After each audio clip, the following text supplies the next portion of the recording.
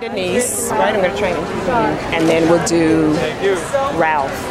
Thanks, Denise. Hey, how are you? Great. Too. 2 minutes, do an interview. Sure, okay. Are you rolling? I'm backstage at the Ralph Rucci show with the glamorous, always glamorous, Denise Rich.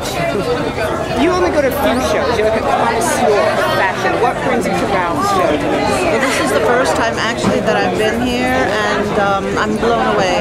Just blown away by his clothes. I think that there's such an elegance and such workmanship, and the way he structures, it's so beautifully structured, and I think that there's so many, I saw so many pieces that I thought that would look great on me. I did That's too. Very exciting.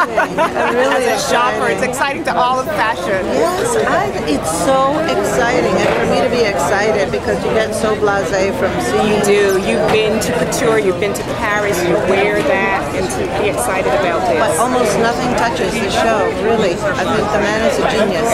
I can't wait to start wearing his clothes. Wonderful. Thank you, Denise. Thanks.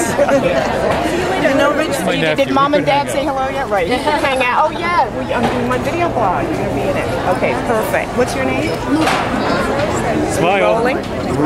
Hi, we're backstage with Ralph after his stupendous Ralph Rucci show. And we're also with Luca, his nephew. Are you from Philadelphia? I'm from Rome. I'm born in Rome. Word. You speak Italian as well as American? Partially. Oh, he's so well-spoken and poised. So let's ask Luca first. We'll get a critique. How was Uncle Ralph's show? I really like it. And what makes that very important is that I usually I'm not very interested in clothing, but I really like Ralph's clothes, and I also like how he gets the pictures he makes on canvas and he puts them on his clothes. That's really cool. Good, this was not prompted. Wow, I think you are going to be in his will. You're going to inherit Ralph. Okay.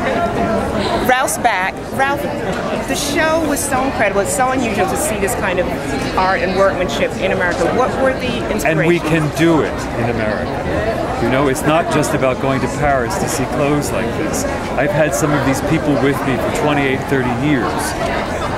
And all of the techniques that you saw are done in our workrooms. We're not sending them out to be done elsewhere. So you have to nurture this because people are aspirational and they want to rise to the occasion to what they're being met by and asked to do.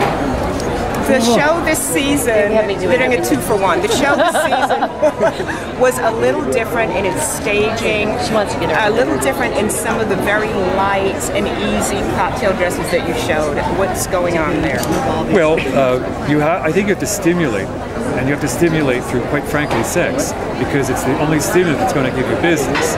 Did you say sex? Sex. Okay. And so the clothes are becoming lighter and less structured in a way that gives a woman an identity, as this could just pass through her, the chiffons and whatnot. So, and the techniques, and you know, I'm not clear on everything yet because it's still inside me. Right. I'll be clear in about a month. All right, perfect. We'll be at the next show. Thanks, You'll be Constance, very for clear. always being here. Thank you, Well. Constance is the best. One quick question. Thank you, Luca. What was your inspiration for this year? Wait.